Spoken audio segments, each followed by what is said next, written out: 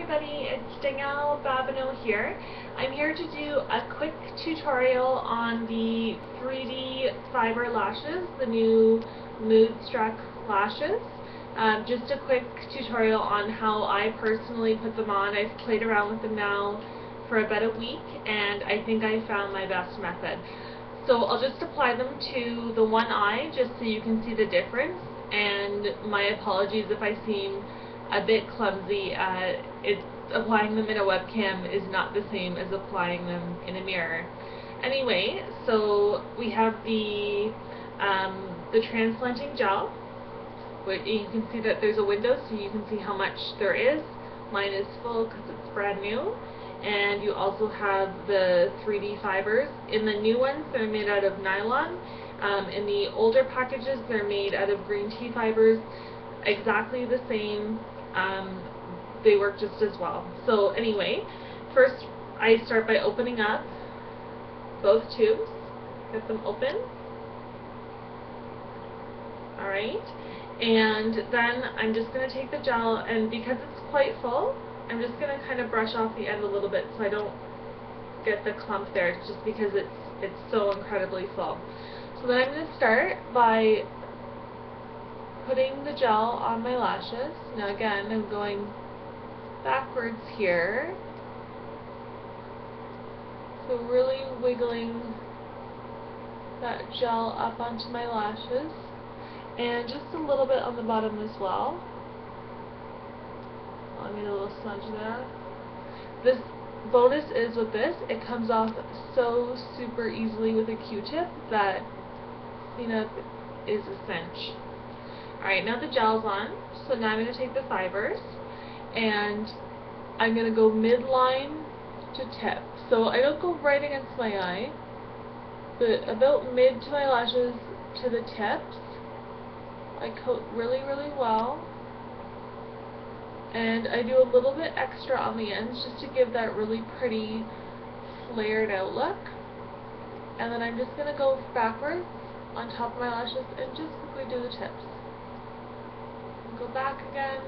So make sure those are well coated with the fibers.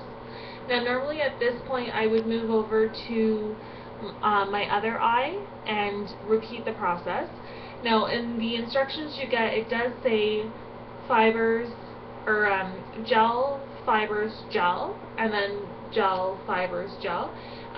But I find doing the gel and then the fibers and then over gel and then the fibers and then back and seal them, it gives the fibers a little chance to set. So that's just how I do it. So now I've given it a quick minute, so I'm just going to go back and I'm going to put the gel. Oh, I got one of my hairs in here. There we go. So I'm just going to go back and really, really, really coat these well. Now if you just do a light layer of the gel over top, through the day, fibers are going to land in here and on your cheeks. The first couple times I did it, I was not sealing them correctly and I was getting frustrated because I was constantly wiping away fibers off my cheeks. So you really, really, really want to seal them super, super good. Now I'm going to go back and I'm going to do another layer of fibers here. So I'm getting nice and close. So hopefully you can see what I'm doing here. So again, midline, just going really, really, really giving it a good coat of that fibers, making sure that there's lots on there. And I'm just going to give it a second to set, and then I'll seal them up.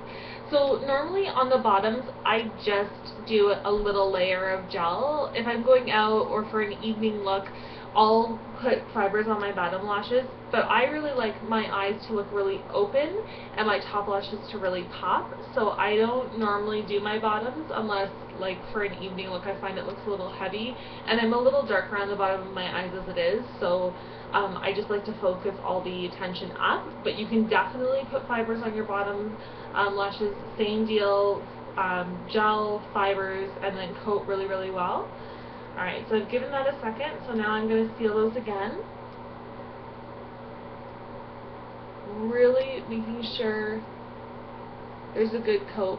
Now if you're worried about it looking too thick or clumpy or spidery, this brush is awesome. It doesn't, you know, overcoat your lashes. And you can always use your old mascara one that you don't need anymore, wash it off, and you can use that to kind of comb it out if you feel like it's too heavy of a look for you. So anyway, those are really, really nicely coated now. Now, the best trick I've seen so far, when you're done with sealing them, is to take your hair dryer, put it on a low cool setting, and this is going to set the gel and the fibers, going to brush any fibers that are falling on your cheeks off, and also it's going to curl your lashes up. It's such a good trick.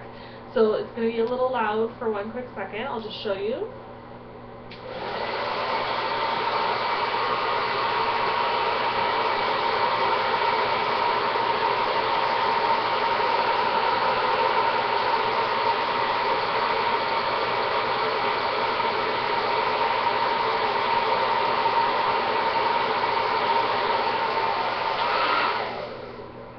Use my crazy hair now.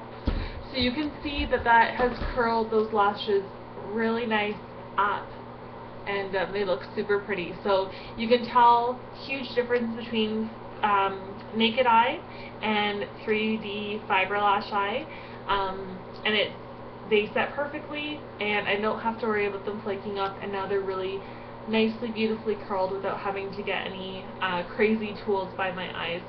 Thanks everybody so much for watching. To order your set of the 3D fiber lashes, check me out at www.dbbeautygal.com or on Instagram at dbbeautygal.